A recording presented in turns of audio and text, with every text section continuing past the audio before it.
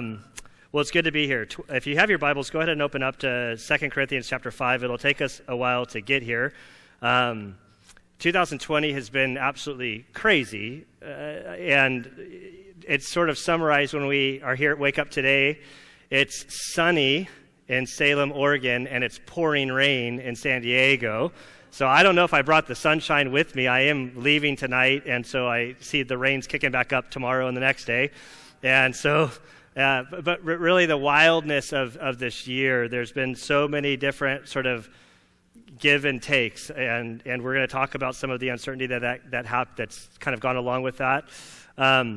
As Pastor Pierre mentioned, we go back to seminary, Bible college, seminary. I'm not exactly sure. I did Bible college and seminary sort of back to back, and we overlapped during that window, and then we our lives continued to intersect with one another.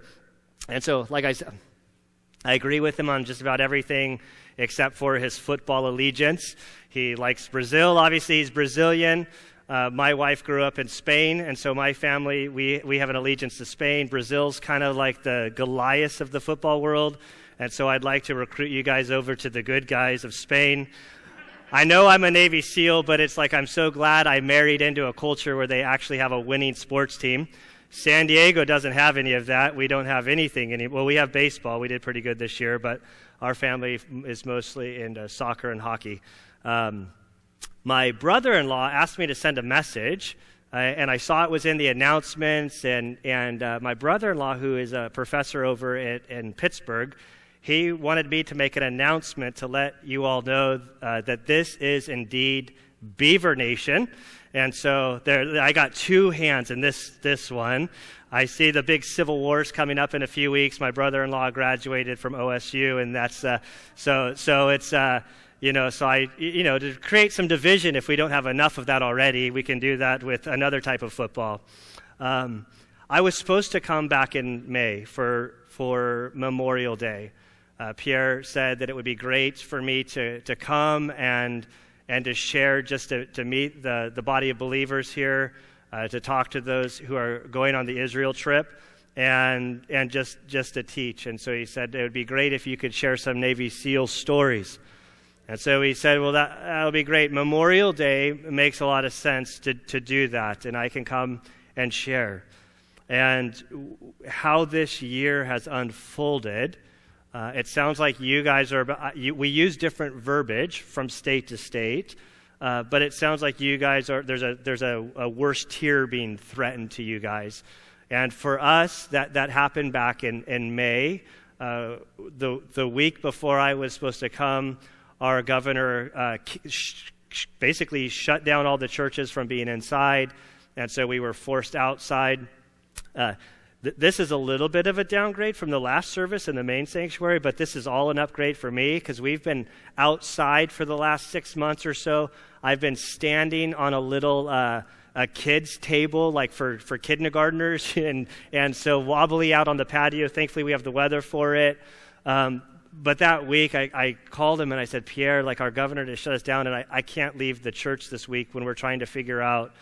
And so then we said, well, Veterans Day is kind of like Memorial Day. There's distinctions, but it's a military sort of message would fit. And so I scheduled the trip for this Sunday. And it was about a month ago, my wife pointed out to me, Gunnar, do you realize that you scheduled a trip to Portland the Sunday after the election? I don't know if you guys have been following the news, but there's been stuff going on in Portland. Like even we in San Diego are aware of what's going on. And so my wife was a little uneasy about it. There's some people from my church that are just like, Gunnar, you're just trying to get back in the action, aren't you? You want a little bit of excitement. So I can neither, confirm nor deny that. So normally I do teach just a book of the Bible. I normally get right into it. With what's been asked of me today, I'm going to share some stories about my time in the military, and then I'm going to go to the passage. So I'm going to take way more time than I would normally do sort of telling stories. When I asked Pierre what my time limit was, he said the second service there's a lot of flexibility. So if I go long, blame him. And And I'll try to stick to the script of how much time I have allotted. But I need to share the stories in order to share this passage that God used in my life to bring me great comfort.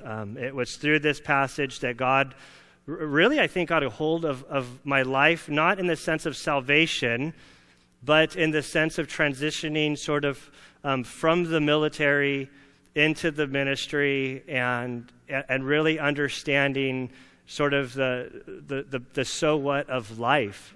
We each are going to die one day, and we're going to give an account to God, and that's really the so what of our lives. And so everything that we do leading to that moment matters. And this passage, there's great comfort, there's great exhortation for us to really live our lives in a way that's meaningful and faithful to Christ and what he's called each of us to. And so with that, let's pray, and we'll get into kind of our passage today in a few minutes. Father, we do thank you and praise you for this day. I thank you, Lord, for this time that we have to gather. Lord, here in 2020, when there has been just a lot of challenges for churches across the nation and truly around the world about gathering and how do we gather? How do we do it safely? How are we being challenged in a way of affliction and knowing how to meet and do we meet? And Lord, there's just so much tension and anxiety in our world and our nation today. And so, Father, in the midst of all of the noise, I ask that you would lead us by your Spirit today. I pray, Father, that you would use a little bit of my story to encourage people here. I pray, Father, that you would ultimately speak to us through your word. May your Spirit illuminate its meaning and help us to understand the text that's before us in a meaningful and relevant way. I pray that we would leave this place grow closer to you and more like you and just more encouraged about this life that you've given us. It's no accident that we find ourselves in this place in history. In the midst of the coronavirus, you have appointed each one of us a certain amount of time in a certain geographical region for your purposes. And so we ask that you would help us to be obedient to you in all things. And it's in Christ's good name I pray. Amen.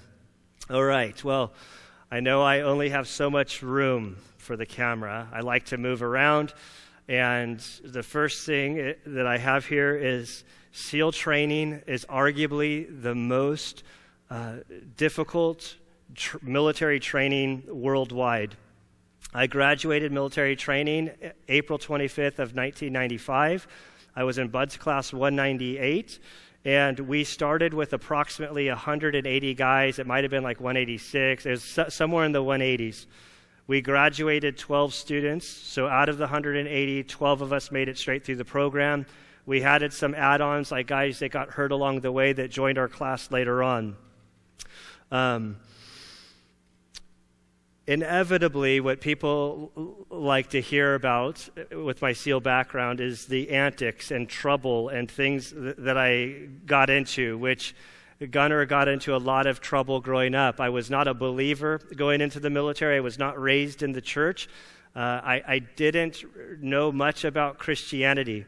I was in a Roman Catholic home, but it wasn't really much of a religious sort of experience. I had to do my hour on Sunday because God gave me 7 days. The least I could do is give him an hour, and if I sat still through church, I would get a donut afterwards.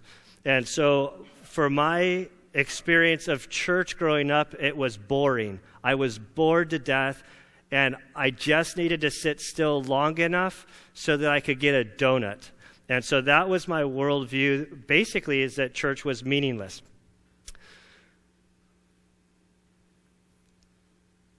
That was a tangent, and I'm going, okay, how do I tie that back in here? This is like the dance. I have more time, so I'm trying to use it up. So inevitably, I got in a lot of trouble. I wasn't a Christian. That's how I tie it back in. And at my senior year of high school, I turned 18 in September of my senior year in high school. I knew that my dad was not going to fund me going to college, even junior college, to go party it up. And so I thought I was going to go do something where nobody could tell me what to do. And so I joined the U.S. Navy to go to the SEAL teams. I'd seen the movies. I read maybe a little couple books. And so I was inspired to go take on the world and wreak havoc in people's lives. And quite frankly, the people who do make it into special forces, they do well in very dangerous, high-threat, calculated sort of risks, and often in sort of a society, we find ourselves getting in more trouble, mainly because we're wired in a certain way to go take on the world. And so I got into a lot of trouble. I almost got kicked out of training multiple times. I was on that fine line, but clearly the instructors saw something in me that they allowed me to continue. One of the questions that I'm often asked is, did you ever want to quit? And the answer to that is simply yes. There's a whole bunch of times. There were 2 times in particular when I came very, very close to ringing out, which you ring a bell 3 times, and that means that you're done with training. The first time came in November of 1994. I think it was the Wednesday before Thanksgiving, and it was the Wednesday before Sunday in which we started Hell Week. And so it was very cold in San Diego. When you're around this many guys in this sort of environment, you're constantly getting bugs and colds and flus. And I had a horrible flu. I was running a fever. I was just miserable.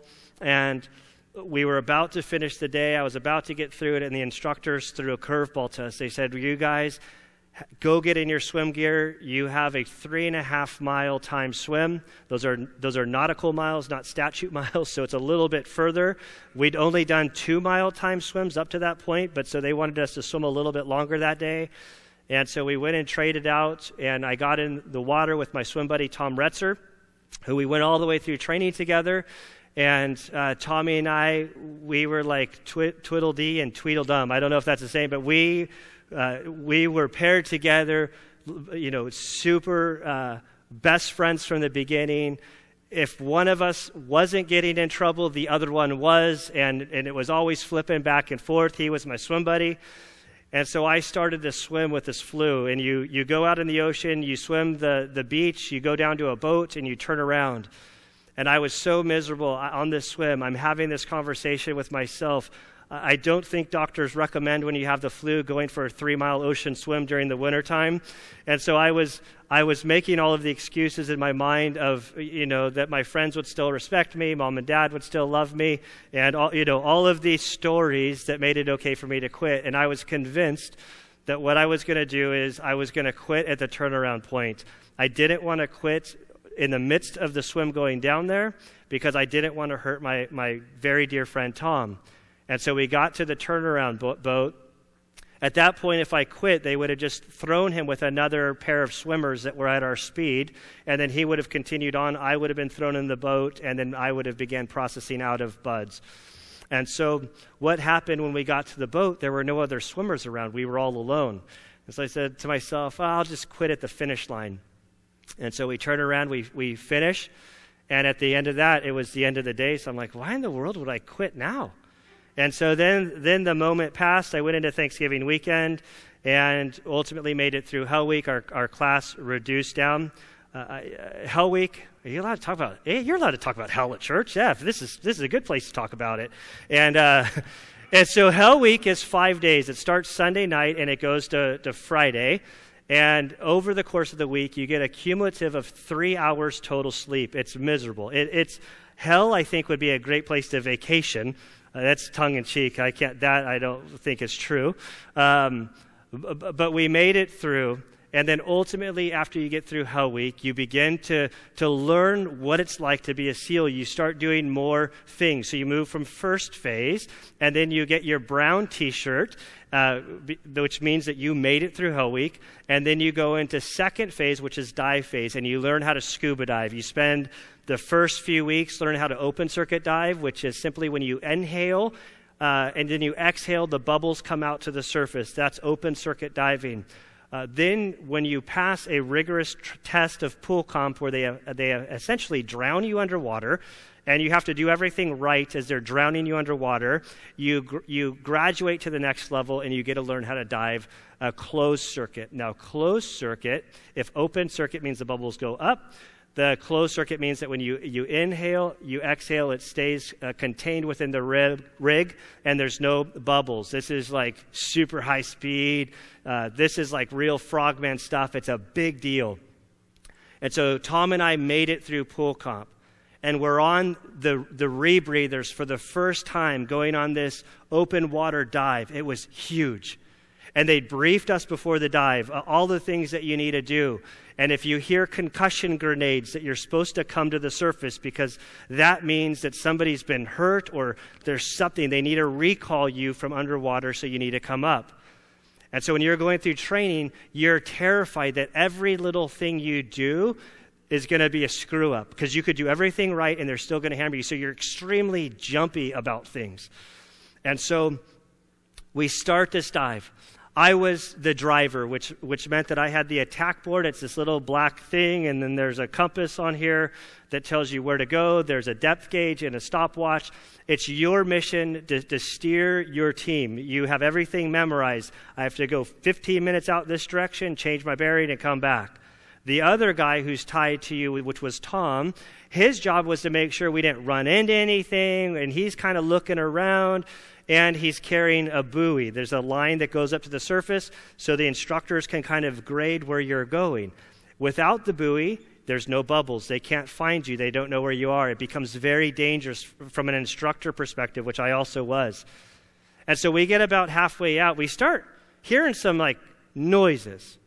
But there's a lot of noises in San Diego Bay. I mean, there's banging from the Navy ships. There's boats. There's just noises. And we hadn't actually ever been underwater when something exploded, so when they said that there'd be explosions, we're not quite sure what does that sound like?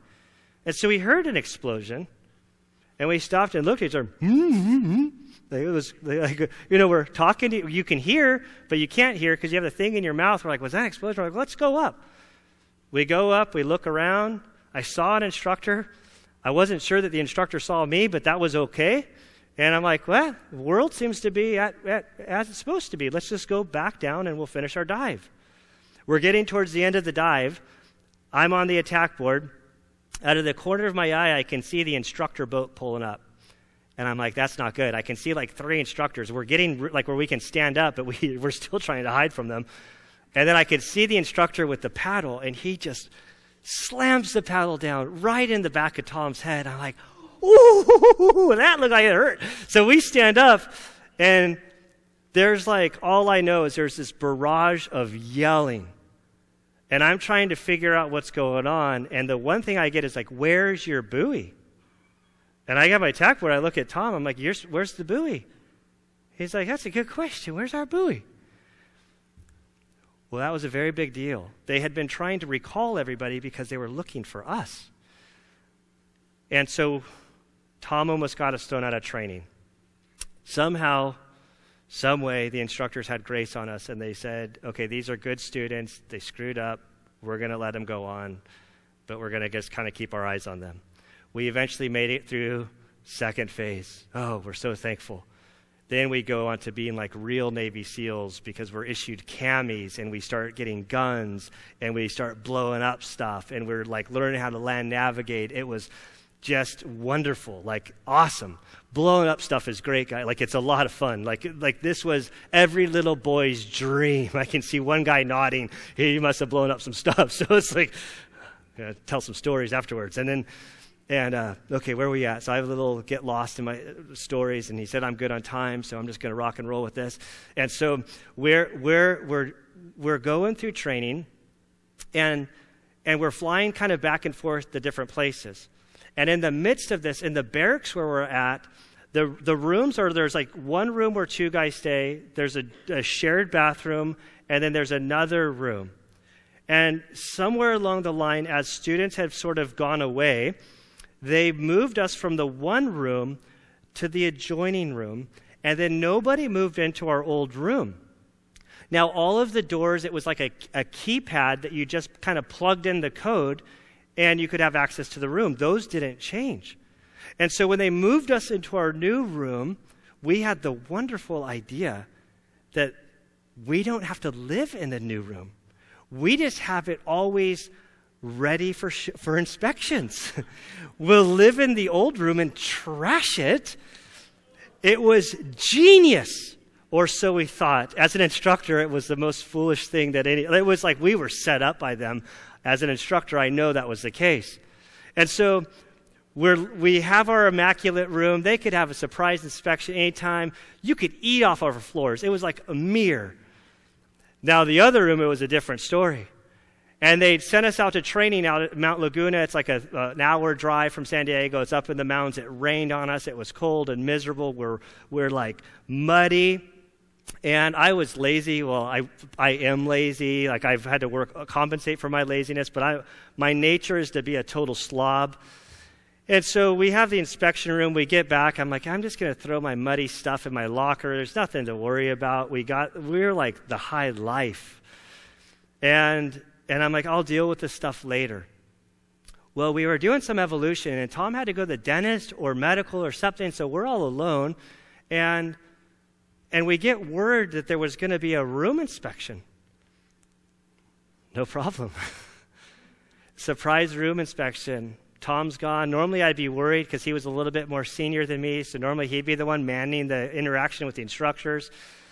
And so I'm standing at my door, just waiting for the instructors to come. I had all the stuff that I needed to sound out to them with. And while I'm kind of going, just like, I had a little smirk on my face, like I beat them, no big deal. I can hear screaming from the bathroom. And I'm kind of going, well, that sounds really close. And then I'm just trying to act like, oh, my mind's playing games on me. Then I hear stuff like thrash, like things are being knocked over. And I'm like, this is exactly what I think it is. This isn't good. And so they come and scream at me. They're like, get over here, Hanson. And I go in there, and I'm trying to assess the situation. I noticed that Tom was smart enough to buy a lock for his locker, and I wasn't. And so I'm like, oh, Houston, we got a problem. And so the first reaction is just lie about it. So I'm like, I have no idea what this is. And the instructor's like, you're telling me you don't have any idea what it is? And at this point, I think post-traumatic stress takes over.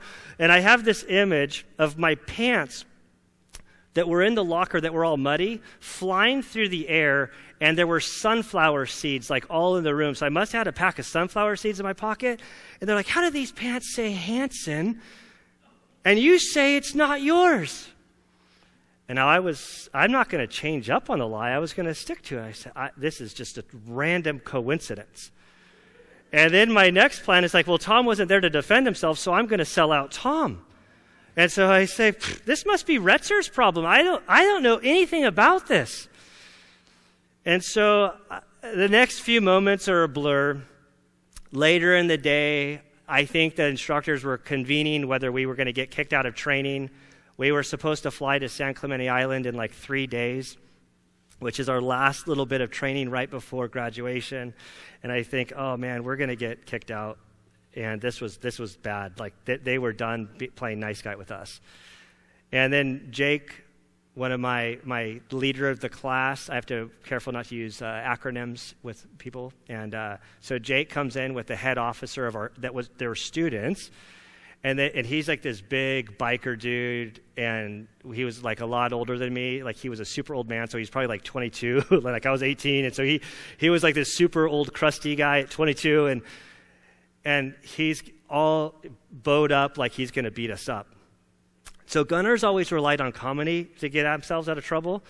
And so I look at him, I notice at our bedroom window, the shades were pulled open. I said, Jake, I don't know what you're about to do to us, but you need to close the curtains before you do whatever, because I don't want you getting in trouble for what we did. Trying to be real stoic here. And so then they started laughing, like, okay, you guys, you're not getting kicked out of training. We stood up for you, but you guys have to get a little divorce. You're no longer somebody's. You got to be put with somebody else. And so they separated us from training. And so so I lost my best friend, and it was terrible. I got paired with some guy from Philadelphia who I'm still friends with, and just wasn't the same. Then we graduated. We both go to SEAL Team 3. Now, SEAL Team 3 did not know about the divorce. And so we find ourselves in the same platoon. We whittled our way into the same platoon again. And a platoon in the SEAL teams is only like 14 guys. And so we found ourselves in the same platoon, getting in the same amount of trouble, but it was worse now. I'm sure the military doesn't do this anymore, Paul, but hazing was a thing back then. And we were always getting hazed. We were always getting beat up.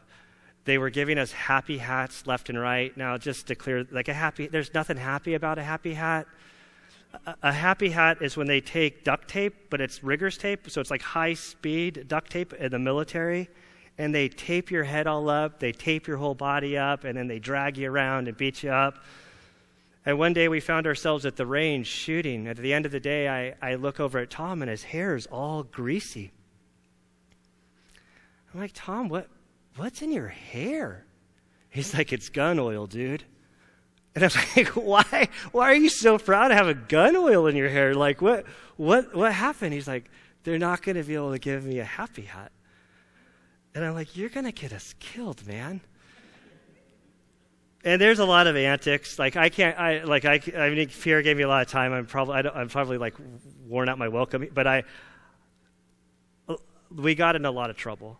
I ultimately got in real trouble, and I had a resisting evading arrest. I was drinking and driving. I didn't get charged with that at 20 years old. And I ultimately lost my security clearance. And it was during that window when I became a Christian. But Tom and I got separated again. And so I got pulled out of that platoon, and so I had to deal with my trouble. Tom went on in the platoon that we were in. I finally got out of trouble. Everything was resolved, and I was thrown into another platoon. And so Tom and I were still at SEAL Team 3, but we were sort of in different cycles, and so we didn't see each other a lot. We had one moment, it was in 2000, when we bumped into each other again at SEAL Team 3. So I was at SEAL Team 3 for like 6 years. Tom was there for 6 years, but we didn't see each other a lot because of the opposite schedules. And so we were at the SEAL Team 3 weight room and just really excited to see each other. I told him I was about ready to go to first phase as an instructor. He was on his way to SEAL Team 6, or Naval Special Warfare Development Group, where he would serve. At that point, I had become a Christian, and we fast forward like 6 years. I had been a Christian now for 6 years. I think it was 1996 when I became a Christian. My story is much like I became a Christian somewhere in there. I don't exactly know where. My wife, by her litmus test, she's like, well, I can tell that you were a Christian, but like that you're actually living as a Christian by 1996. And so in the weight room, I remember kind of like really feeling like God was telling me to share with Tom about my Christianity and this newfound religion that I'd come into, and how my life had really changed, and how I wasn't drinking anymore. And I really just resisted God's leading. I'm like, I'm not going to do that. So 6 years later, on June 26, 2003, I was a first phase instructor working at Hell Week. And I'd been working the graveyard shift, and I came home and went to bed, and the phone rang, and my wife answered the phone, and it was Jake Taylor, the guy that, the big guy that was going to rough me up. And Jake says to Anna, I need to talk to Gunnar. And she's like, Jake, he's been working Hell Week. I have very strict orders not to wake him up. And he said, no, Anna, you got to go wake him up. And so when I got the phone, my whole world was rocked. Jake broke the news to me that my best friend in the whole wide world was killed in an ambush the night before in Afghanistan with SEAL Team 6. And my whole world imploded. Like I was a Christian at this point. I was actually even in Bible college, not for so much the ministry, but I wanted to take in the Bible because I was so ignorant of like Christianity that I just wanted to take more of it into me. And so I knew kind of the Christianese sort of answers about how does life and death and all of this work out. But the reality of it being in my soul, that's a very different story. And so this phone call sent me into an emotional tailspin. My wife and I, we lost our first child during this window. Tom was the first of many SEALs that were killed over the last 20 years. It sounds silly, but up to that point, I knew that we were a war-fighting organization, but we truly thought we were invincible, and we had been, because Vietnam was the last time we suffered any major casualties. And in addition to my dealing with death, I had this true remorse and guilt, knowing that I had pushed back against God in the weight room of sharing my faith with Tom. And that was the last time that I ever saw Tom. And I don't know if you've ever experienced this sort of implosion in your life where your whole world is rocked. Certainly there's been plenty of opportunities in 2020 for that, with the coronavirus, with job losses or threats of losing your job. Certainly there are people who are legitimately afraid of getting the coronavirus. In addition to the coronavirus, in addition to the elections, in addition to everything that's going on, people die. People deal with cancer. In my own life, we have a little girl at our church battling leukemia. My sister-in-law is battling lymphoma. And when we are faced with death, it's hard to grapple with this. And so there I was in 1996, and somebody had invited me a month or two after Tom had died to go to this men's Bible retreat up in Pine Valley. And I don't remember anything about the actual retreat. I only went out there for the day. But they had sort of scheduled long blocks to do whatever you want to do. And I remember just taking my Bible and going out into the woods and just sort of, playing Russian roulette with the Bible. God, I need something. And my Bible fell open to 2 Corinthians chapter 5. And as I went to that text and I started reading the verses that we're about to go through, it was like God was speaking to me from his word. I've read the Bible a lot, but there are moments when it's like God is just giving you a word from himself. And then God used this passage, I think, really to propel me into the ministry. It was the first scripture that I ever preached on in my life, and a scripture that God has used to keep me grounded. And I hope this passage will encourage you today. I know I'm probably short on time, but I'm going to go as quick as I can through the passage. So in verse 16, I know I said chapter 5, verse 1, but if we back up to chapter 4, verse 16, we start with a therefore we do not lose heart. When I read that afternoon, I had lost heart. I'd lost all hope. I was discouraged. I just didn't know what God was doing. I don't know why I was so surprised. I was a Navy SEAL, for crying out loud. I knew that we were in the business of death and war, but this one was personal and it hurt really hard. And it says, therefore we don't lose heart. And so when you see a therefore in the scripture, you have to ask, why is it there for? What's it there for? What's the therefore? And so to answer this question, if we go back up to verse 14, we'll see that Paul had just written, he who raised the Lord Jesus will rise us. So he's speaking about after death that you'll be risen from the dead as the Lord Jesus was written. Therefore, we don't lose heart, but though our outer man is decaying, yet our inner man is being renewed day by day. So he's saying our outer man, that's your body, that's your flesh, the things that you see, your flesh, your blood, your life. This part of us is following the second law of thermodynamics, moving from order to disorder, deteriorating. Your hair gets thin or gone. Sorry, he mentioned he was getting cold out there. He's like, you still got hair. And I'm like, sorry, man. But it's like we're falling apart as we get older. And so there's this contrast through this section that we see between the now and the then. And so he says, don't lose heart. Our outer man is passing away, and we are all deteriorating, and we all are going to die. But the inner man is being renewed day by day.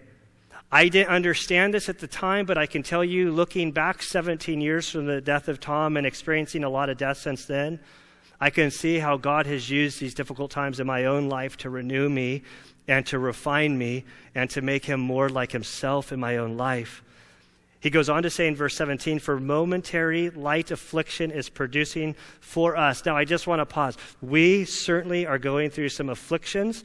I don't know about Oregon per se, but I know that when you look at the electoral college map, California, Oregon, Washington seem to be like-minded in a lot of ways. And for the church in California, I don't know that we can say persecution. We might be on the line. There's certainly some affliction. It sounds like your governor is giving you guys a little bit more grace than we are getting. But in all that we've gone through, it's not the same as what Paul is describing. They were being executed for their profession of Christ. Their affliction was so much worse, and yet Paul describes it as light affliction, but he contrasts it with this eternal weight of glory far beyond all comparison. He says, but when we contrast what we're going through, when we look to the future, there's just not even a comparison. Verse 18, while we look not at the things which are seen, but at the things which are not seen, for the things which are seen are temporal, but the things which are not seen are eternal. So the things that we see, the things that we sort of gauge life on and sort of measure how we're doing, a lot of it is what we can see and touch and feel. And Paul says all of this stuff is temporal. It's going away. It's not going to be here forever. The things that matter are the things that you can't see. Those are for eternity. Now to chapter 5, verse 1. He says, for that if the earthly tent which is our home is torn down, we have a building from God, a house not made with hands, eternal in the heavens. For indeed this house we groan, longing to be clothed with our dwelling from heaven, inasmuch as we, having put it on, will not be found naked. For indeed, while we are in this tent, we groan, being burdened, because we do not want to be unclothed, but clothed. Now, there's a couple key words here. We see tent. Tent is your body, your physical body that you dwell in this life.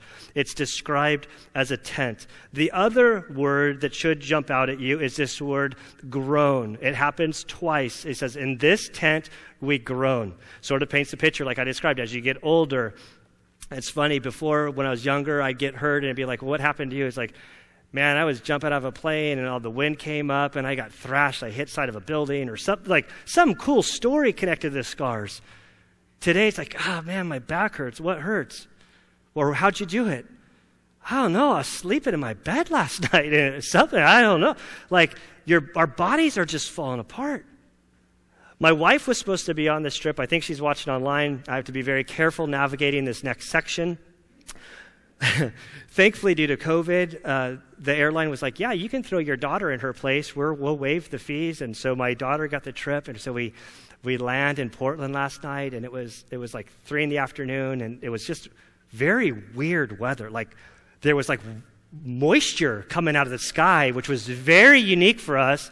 But the sun was shining also, and there was like this rainbow. And then going down the road, it was like a Hallmark movie. Like the trees have different colors, and my daughter's in the back just going, this is so beautiful. So beautiful. And I'm thinking of the days when I used to go camping. So back in 2002, I got married. My wife grew up in Sevilla, Spain, a bustling city, concrete. She loves it. And we get married in 2002, or late in 2002, her family was going to do a camping trip at Sequoia, and I say, no, we're going to go camping. I'll do it up for you. I'll make it so you'll love it. And she's like just laughing. Her parents are like, oh, good luck, Gunnar. This is not, And so I decide I buy luxuries. So I bought a tent. I bought an air mattress. I think that's about it. I don't know what else I bought, but I felt like I was really overdoing it because normally I'm just used to like freezing at night out in the bush, like with nothing. And so we were in Bible college. I don't know if we were together at this time, but the family was going, and I had finals, so we had to stay back late. I'd bought all this like the tent and this air mattress and a thing to blow it up. And so we had finals. We were going to get on the road and leave really late. And so I just pulled the air mattress out of the box, and there was some there's I think they called them instructions, but I don't ever look at them. And there was something in the instructions that was actually pretty critical that I discovered at 3 a.m. when I was trying to set up the tent. My wife's kind of in the car. And what I realized is there's like the big plug to undo it. The cap was in the bag that I chucked. And so it's 3 a.m. for the air mattress. And I like go into the car. I'm like, I need matches. She's like, what is going on? And I'm like, don't worry about it. I'm like trying to like not get in trouble. And I was like, I just going to set that thing on fire and squeeze it down to keep the air out.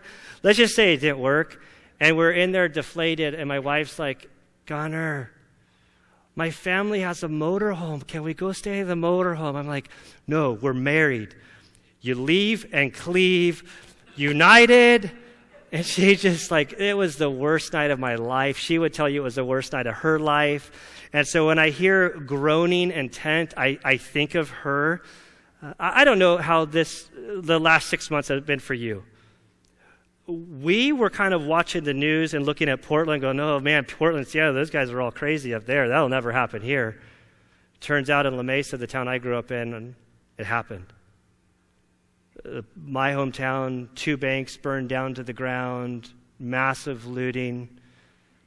The following weekend, on a Saturday, I had to run into town. I moved away, so I'm about an hour north. And as I drove into town,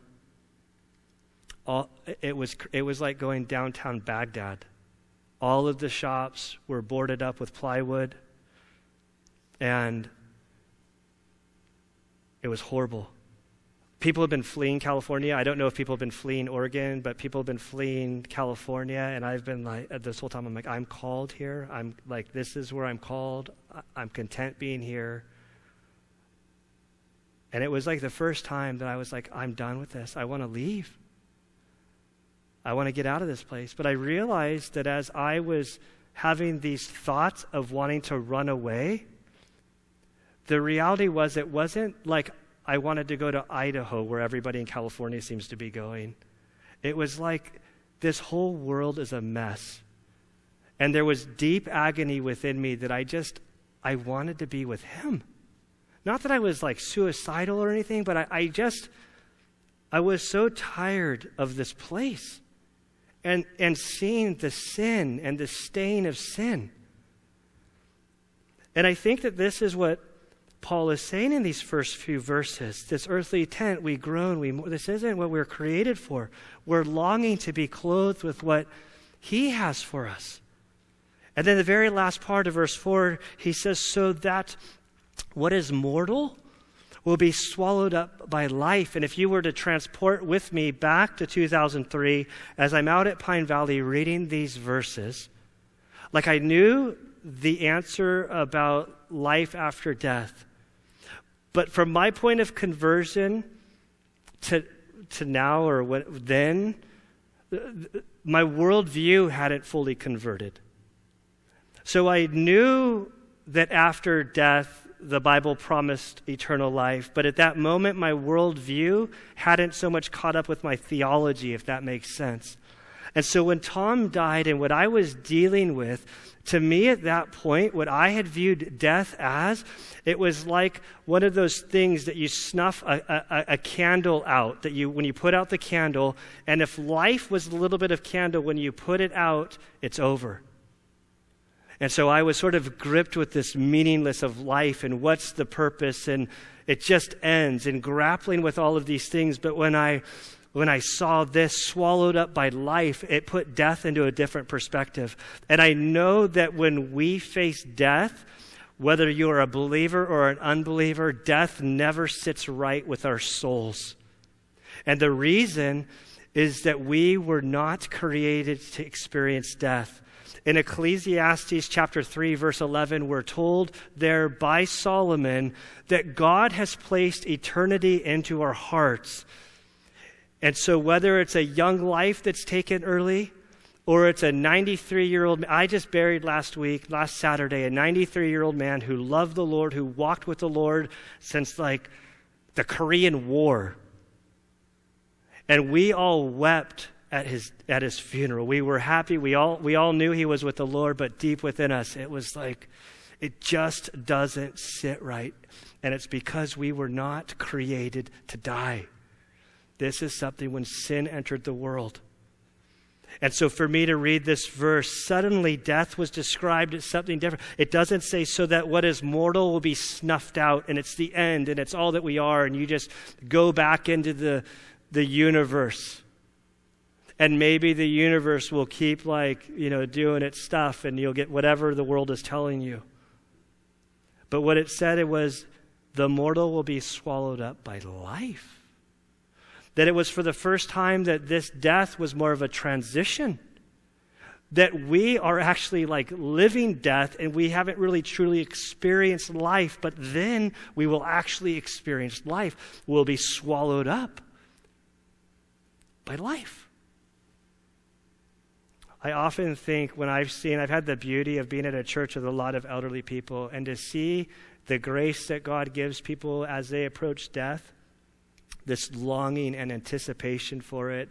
It's hard to describe, but if you've ever seen a believer die, it's beautiful because they know. It's like they know. Now, verse 5, now he who prepared us for this very purpose is God who gave us the Spirit as a pledge. So now he's talking about believers. Now he who prepared us for this, being swallowed up by life, is God who gave us the Spirit as a pledge. Now this should sort of spark something in your brain. Over in Ephesians chapter 1, verses 13 through 14, this is a passage that sort of explains Christianity in a nutshell. It probably, you don't ever want to say, like, this is the most important verse in the Bible. I find that whatever verse I'm teaching, I was like, this is the most important verse in the entire Bible. And in Ephesians chapter 1, verses 13, what we read there is, in him, you also, after listening to the message of truth, the gospel of your salvation, that Jesus, according to the scriptures, was crucified for your sins. He was buried, and then on the third day he rose from the grave. Those are the facts of the gospel. And we're told here that after listening to the message of the gospel of salvation, having also believed, it's activated.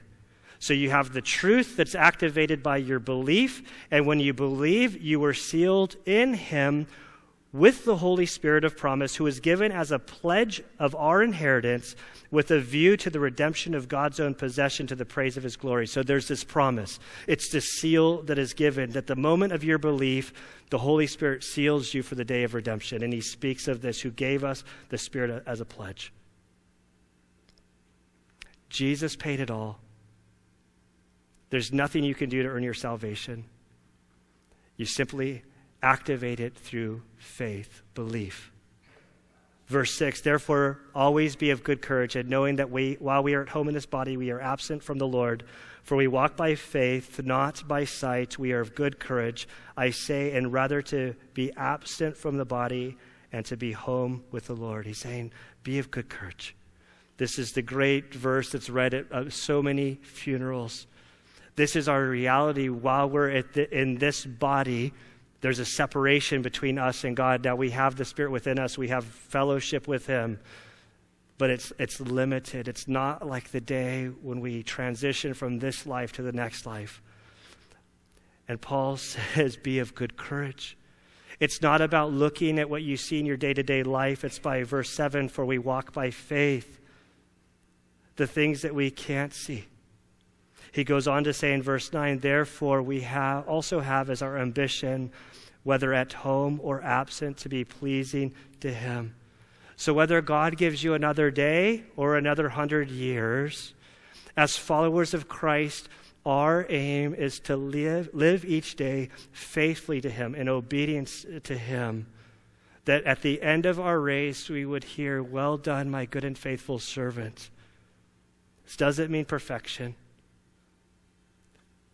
Verse 10, for we must all appear before the judgment seat of Christ, so that each one may be recompensed for his deeds in the body according to what he has done, whether good or bad. So here it is. We must all appear before the judgment seat of Christ, every one of us, at our death, whether you believe or you don't believe. To the non-believer, you will stand before God and give an account of why you rejected Christ. To the believer, to the best of my imagination, which is not a very good imagination, to the believer, I think we're going to stand before God and we're going to have a PowerPoint presentation. I'm pretty sure that God has something more advanced than Microsoft PowerPoint, but it's just what kind of comes to my mind, is that I'm going to sit there and I'm going to see my Gunnar's life from beginning to end with the gifts, the talents, the resources that he has given to me, and I'm going to give an account. There's going to be the bad, which, praise the Lord, that was all covered on the cross. And then there's going to be the good. And somehow, like, this is our imaginations. None of us, I mean, we can read the Left Behind books. You can listen to Pastor Pierre and his revelation. But there's a lot of it when we're just, it says that we're going to receive some gifts. So I'm hoping to at least have one or maybe two things would be pretty cool, like that I did obediently that he's going to reward me for. And I know I'm short on time. So the biggest question that I have for you is, what have you done with Jesus? When I look at the pages of the New Testament, when I look at the Gospels, you guys are going through Matthew. It's a great gospel, and one in particular, that when I read the gospel, it's the religious people who seem to miss the very thing that God was doing in their midst. They thought they knew everything about God, yet they were the ones that were farthest from God. And so, no, I don't know any of you here. Like, I know some of you, but I don't have a real relationship. You might be the most religious person. You might know all of the right answers. You might be going through all of the motions. You might tuck in your shirt and wear a tie. And people in my church are going to be, Gunnar, you really got dressed up. So I hope this doesn't get me in trouble because I'm not as dressed up. That is my church, and I'm distracted. But what matters is what you've done with Jesus. And it would be of benefit for each of us to really examine, what have you done with Jesus? You might be a Christian and you might be walking with the Lord for 50 years and you're really confident, and I totally believe in the assurance of salvation, but then there's like all of the problem verses in the Bible, and I think that's God's grace to us, that if we're not walking in total sort of reliance upon him and total dependence upon him, there's enough verses that will sort of shake our confidence, which I think are for the point of drawing us back to him. And so my prayer is that each of you would be clear in your minds that it's not religion that saves you. It's not about good works. It's not about the translation of the Bible you read, what kind of music you listen to. It's about, have you placed your faith in Jesus' wrists and the nails on his feet, that the punishment, the wrath that was placed upon him was for you, and that you've received that by faith. Now, for those of us who have trusted in Jesus, which I pray is the majority of us, we have hope. I'm just as guilty as the next guy for getting wrapped around the axle about the political events, the news, the things we see on TV, the drift of our nation and where we're heading. And it's very easy for me to place my faith in the wrong place. My wife, who is a way more spiritual person than I am, she's caught me getting all, patriotic and kind of worried about the direction of where we are as a nation. And she pulled me aside this week and she said, Gunnar, it's these pressures that create God to do things in our lives. If there was no Holocaust, there would be no Corrie ten Boom. I've seen another thing on the Facebook. If there was no Nebuchadnezzar, there would be no Daniel. And it's these moments of pressure that we're forced to really evaluate the things that matter most, and that's Jesus. And so I will say that I'm super grateful for the coronavirus. I'm super thankful for the things that I've seen in my church and what I've seen in the churches worldwide about what really matters. We only have one life. Don't let your life go to waste. I've heard it said that you can't control the length of your life. You can only control the width of it. And so I would say make the most of it. And with that, I'll end with the poem by C.T. Studd. I'm sure you have all heard it. And in there he writes, "Only one life, 'twill soon be past. Only what's done for Christ will last. And when I'm dying, how happy I'll be if the lamp of my life has burned out for thee." Father, we do thank you and praise you for the salvation that we have in Christ Jesus. We thank you that our relationship with you is based on grace alone. Father, we pray that you would help us to grow in our relationship with you. We ask that you would help us to grow in our passion for you, our sold-outness for you. Father, we confess that for many of us, myself included, our worldview is tainted by the world. And there's so much in our thinking, truly in our flesh, Lord, where we cling on to the things in this world. Father, we pray that you would help us to have a desire for your word, that we would consume it, that it would make itself into our minds, and it would travel the 18 inches down to our hearts, and that we would truly walk with you in faith. We thank you for your kindness towards us. We thank you for your gentleness with us, your long suffering. Father, we ask that you would help us to go the distance in our lives for you. And we pray this in Christ's good name. Amen.